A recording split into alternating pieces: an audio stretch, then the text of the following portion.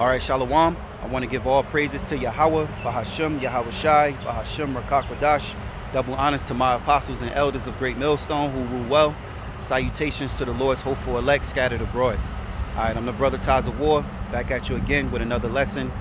And this lesson here comes from a movie that I seen yesterday, and it's called Infinite.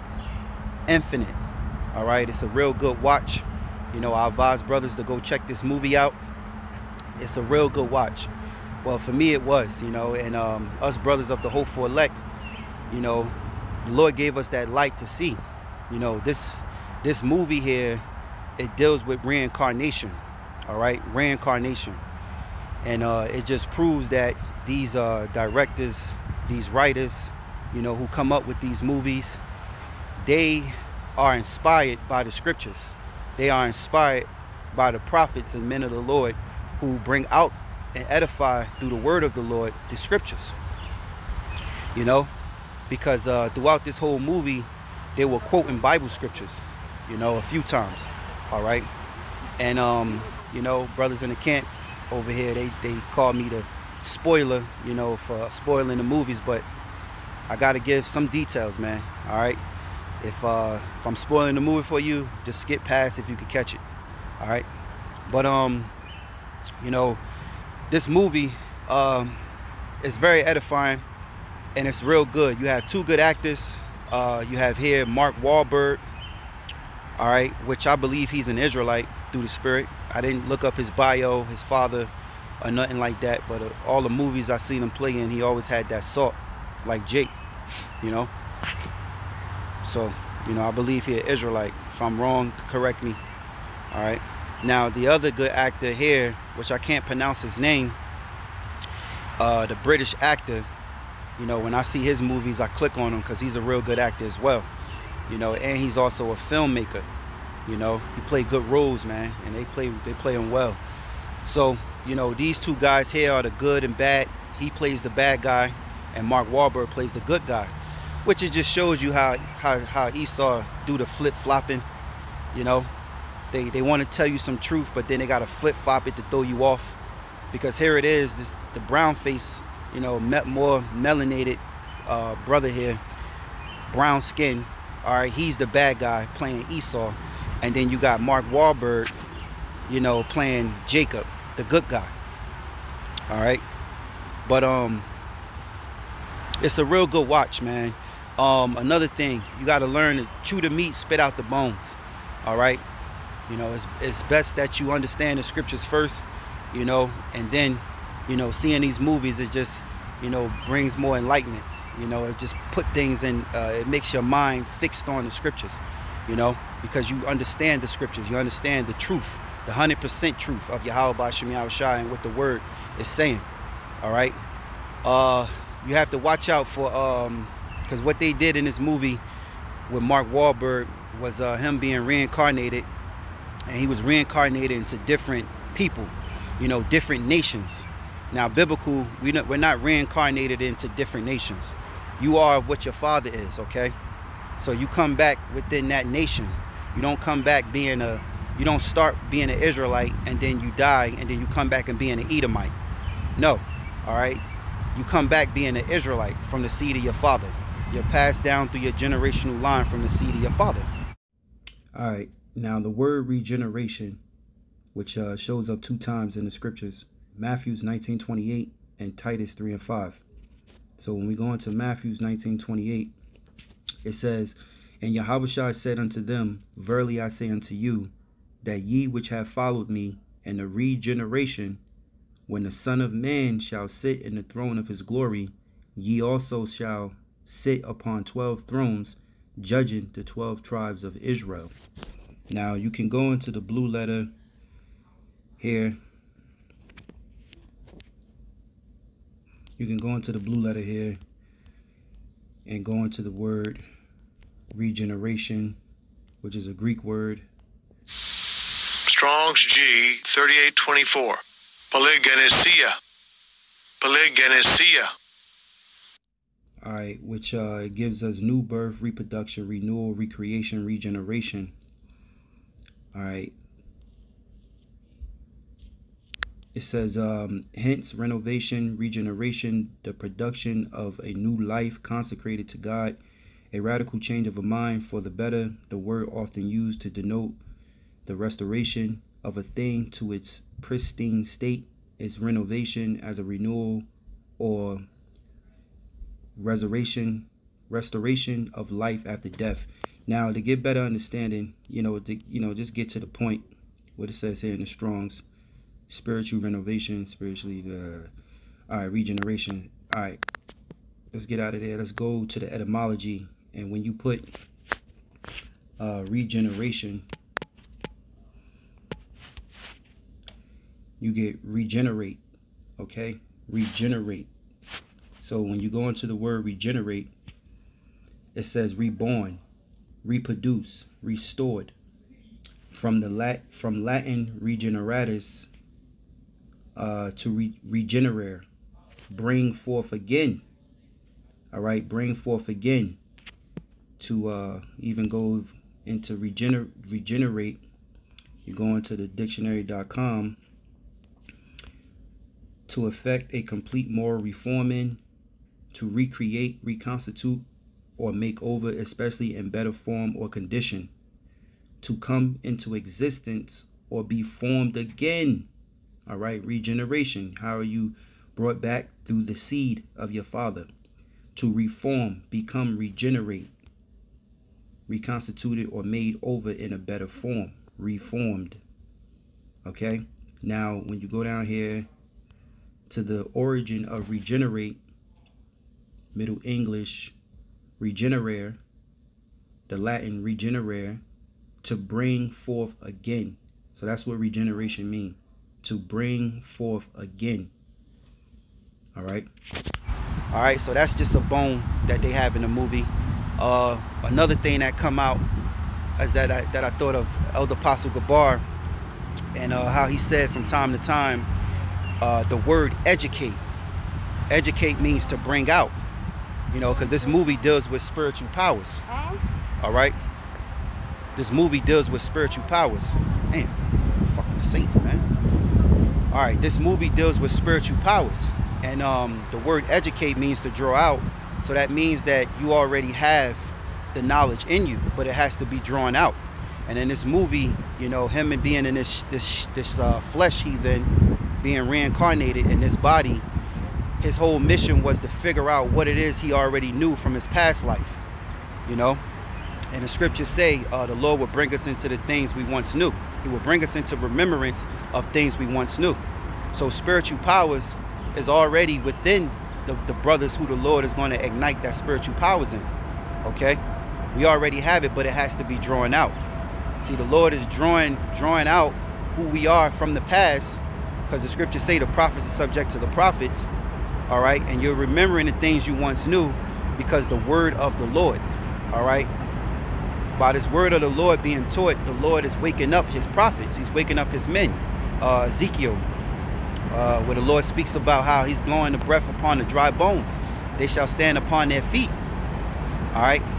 So it starts with the men of the Lord, and then the rest of the elect that's going to be sealed for deliverance, and it's going to be drawn out of you. So in this movie, it made me think of that, or Elder Apostle Gabar was have said about educate, means to be drawn out. So it's a real good watch. Brothers, watch it. I don't want to keep continuing saying the same thing, but let's go into the word infinite. That's the title of the movie. It says eternal, limitless, also extremely great in number. All right, because infinite, eternal, limitless, because reincarnation is limitless. All right, as long as this earth abide forever, you constantly keep coming back. But we know, all right, us of the hopeful elect, that the Lord, all right, Yahawashi, when he come and crack those clouds and recover the remnant of his elect, Apostle Paul spoke in 1 Corinthians the 15th chapter how there will be an end to the sting of death. So fulfilling Psalms 82:6, that we are God's, that when Yahawashi bring the kingdom, he destroyed Esau, which is NATO, starting with NATO and the European Union. He destroyed them and build up his kingdom in the earth, all right, with his elect, that, look, we're never going to die, man.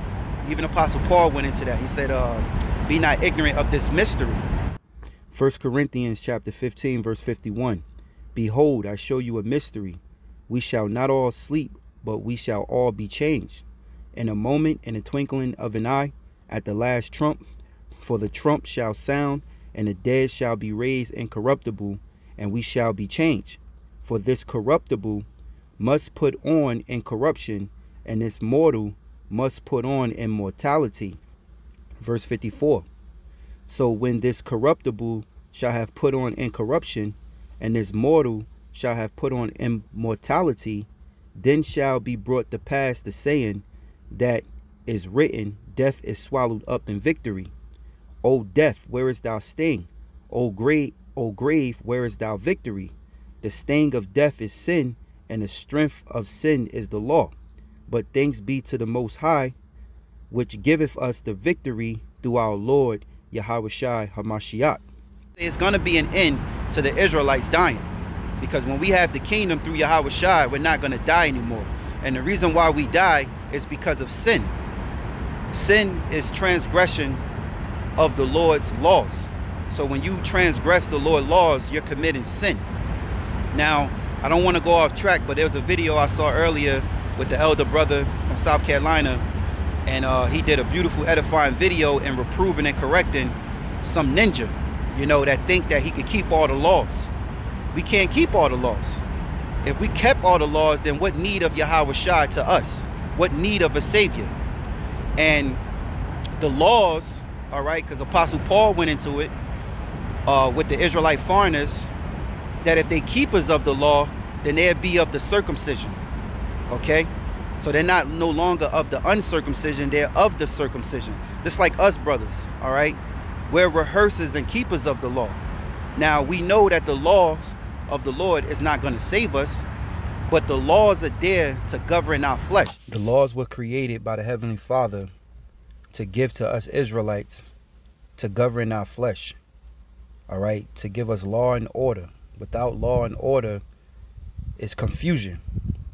So the Lord gave us law, which in the beginning was oral, and then it was written in stone, all right, and given to Moses to give to the children of Israel. And that's to separate us from the other nations, to make us holy, which the word holy means to separate. But we that being Israelites of Yasha Allah, he Prince Power, being a power and Prince of the Most High, okay? Well, being a Prince of the power, being a Prince of Yahawah BaHaSham Yahawashi, right? We have law and order. So we're rehearsers of the righteous acts. It's to govern our flesh. And we're going to make mistakes, all right? Because why? We're not perfect. We're striving to be perfect. And that's why we need Yahawashi. We need Yahawashi, all right? So anyway, I didn't want to go off subject. Let's get back to this. Infinite, eternal, limitless, also extremely great in number.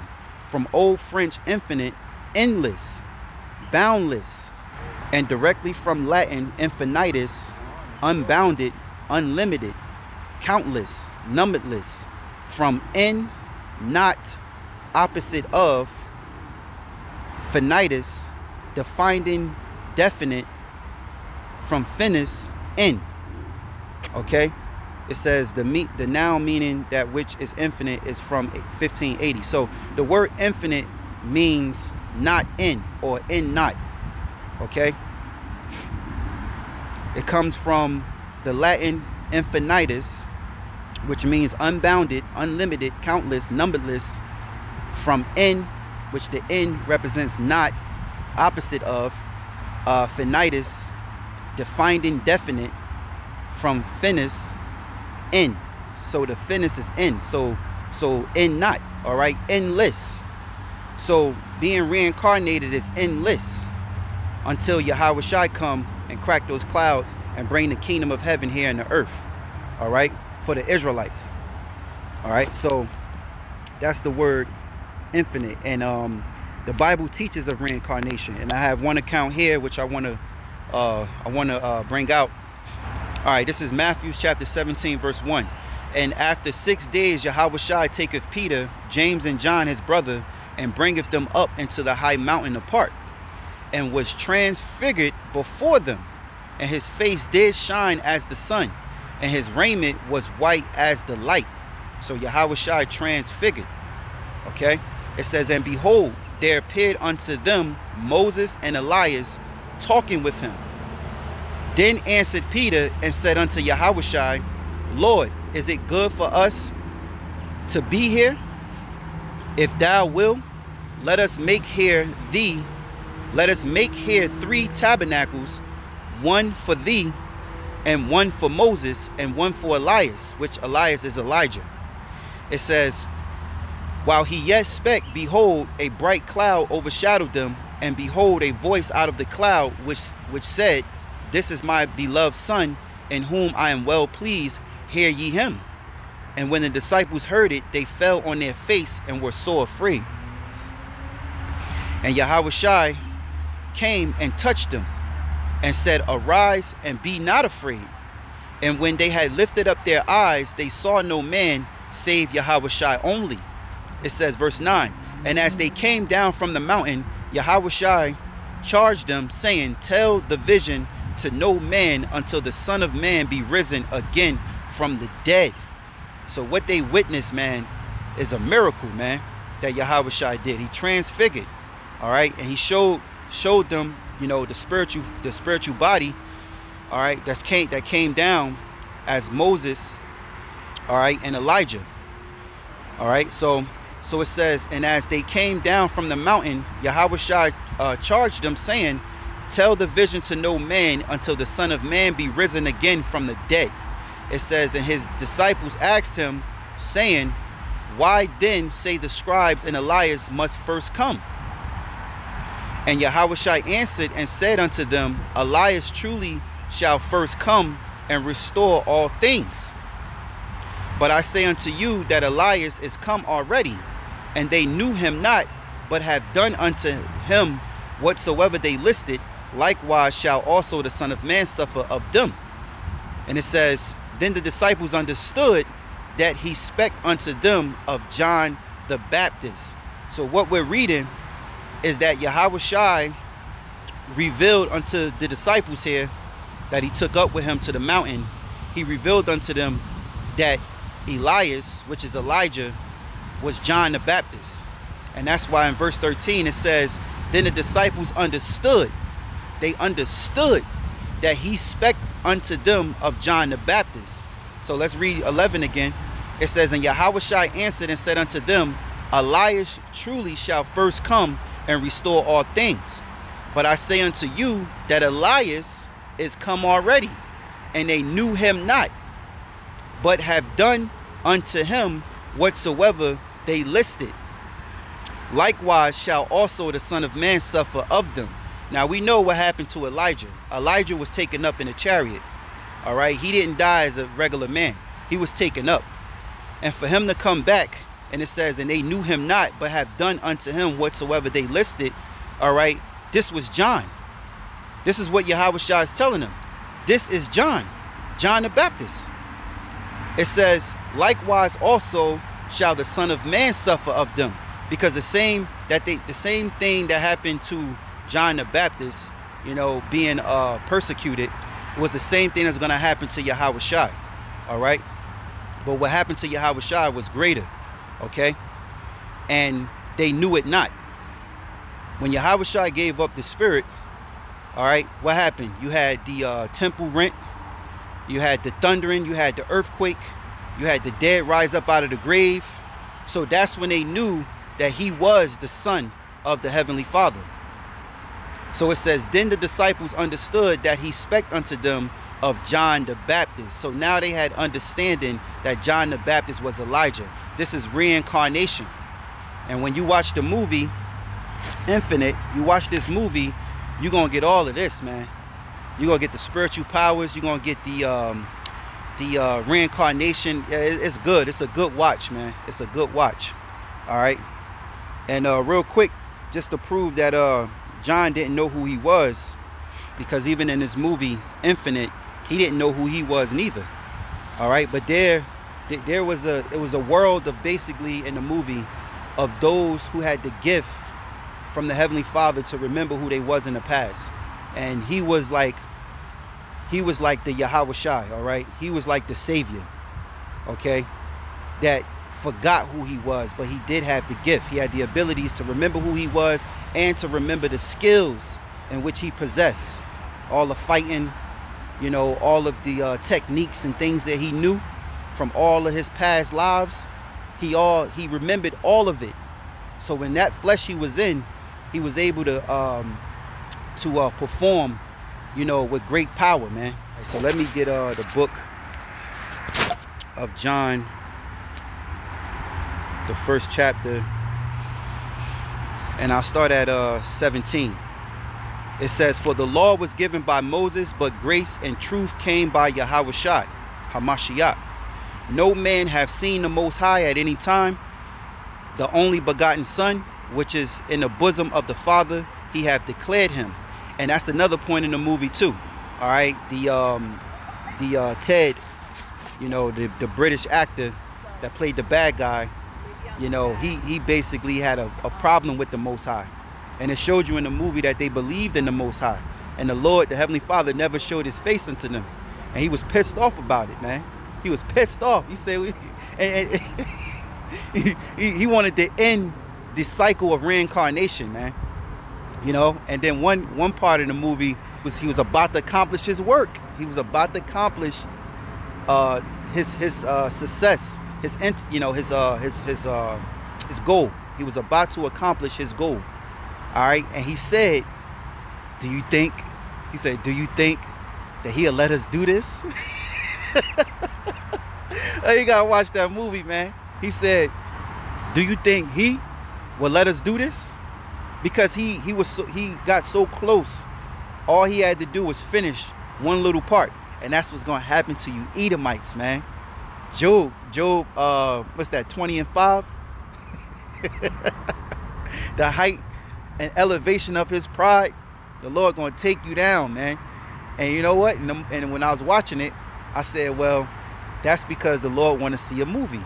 So he let the wicked get this close, get that close. The Lord let the wicked get this close of accomplishing his work, and then all of a sudden he loses. That's Yahawah BaHaSham Yahawashi. Call halal Yahawah BaHaSham Yahawashi, because it's a movie. All right, to him. All right, we are his creatures, man. All right, so anyway, John 1:19, and this is the record of John, when the Jews sent priests and Levites from Jerusalem to ask him, who art thou? And he confessed and denied not, but confessed it. I am not the anointed. It says, and they asked him, what then? Art thou Elias? And he say, I am not. Art thou that prophet? And he answered, no. So John the Baptist did not know he was Elias, because he was blocked, just like we're blocked. We don't know who we was in our past life. We don't know. So John didn't know, and he told the truth. It says, then said they unto him, who art thou? That we may give an answer to them that sent us. What sayest thou of thyself? He said, I am the voice of one crying in the wilderness, make straight the way of the Lord, as said the prophet Isaiah. All right, which was in Isaiah. So you had prophecy, which is coming to pass, okay, when John said this, and he did not know who he was. Right. Let me just grab a few quick precepts dealing with reincarnation. Little quick ones.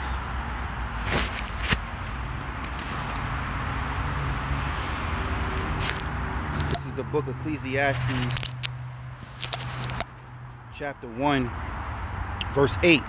All things are full of labor, man cannot utter it. The eye is not satisfied with seeing, nor the ear filled with hearing.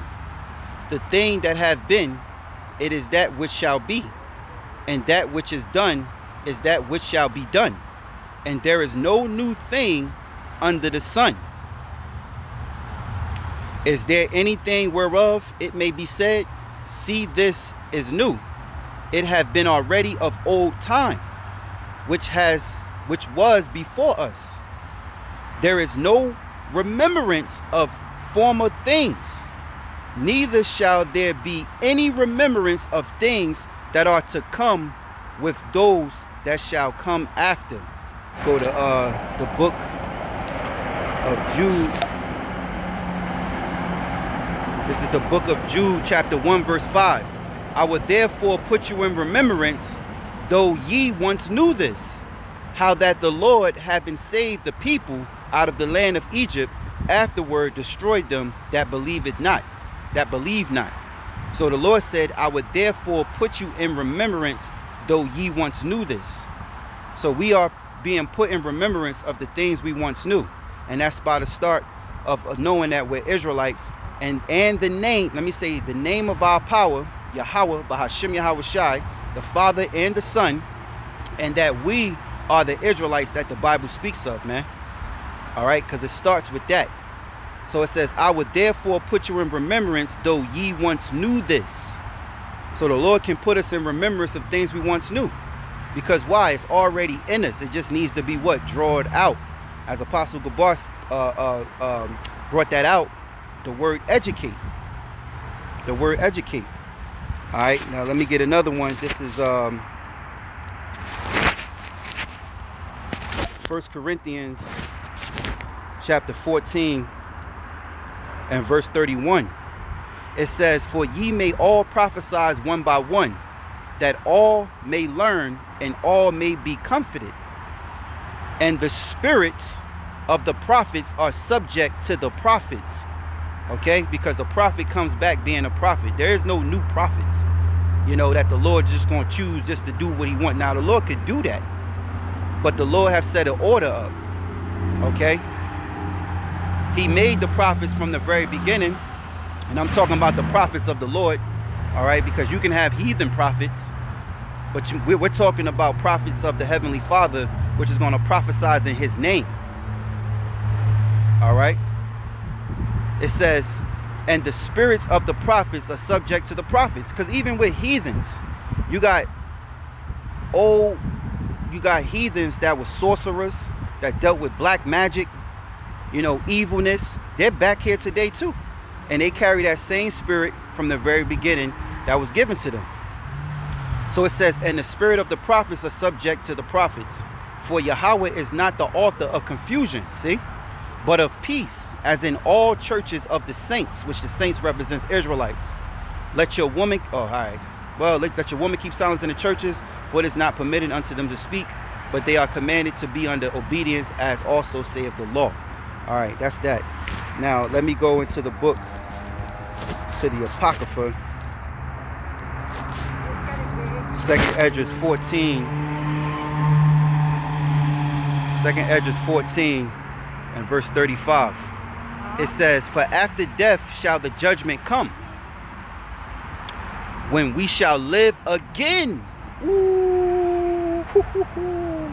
And then shall the names of the righteous be manifest, and the works of the ungodly shall be declared. Whew, and I'm going to end on that note, man. That's it. 2nd Esdras 14 and 35. For after death shall the judgment come, when we shall live again. Because you receive judgment for what you've done in your flesh while you're in the flesh. All right, you don't receive judgment after you die. You receive the judgment. You're told of what probably going to happen to you. All right, but you actually manifest that judgment, manifests, that reward comes to you while you're in the flesh. So it says, for after death shall the judgment come, when we shall live again. And then shall the names of the righteous be manifest, and the works of the ungodly shall be declared. All right. So Lord willing, I hope and pray that this lesson is edifying to those of the hopeful elect. I watched this movie yesterday. I thought it was a good watch. I just want to do a quick lesson on it. It's dealing with reincarnation. It's called Infinite. And we looked that word infinite up. The word infinite means endless, or not end not. All right, And what they're talking about is reincarnation, because in this movie, it's a world of people who have a gift to remember who they was in a past life. And then you got the opposite of those people who wants to destroy that, you know. They want to destroy the people with the gift that could remember. And it wasn't just about remembrance, it was also about drawing out, you know, the skills and the power that they had in their past. They channeled it because they had it already, and they had it in their new flesh, reincarnation. Hopefully, I hope this lesson is edifying. I want to give all praises to Yahawah, BaHaSham, Yahawashi, BaHaSham, Qadash. Double honors to my apostles and elders of GreatMillStone who rule well. Salutations to the Lord's elect. Shalom.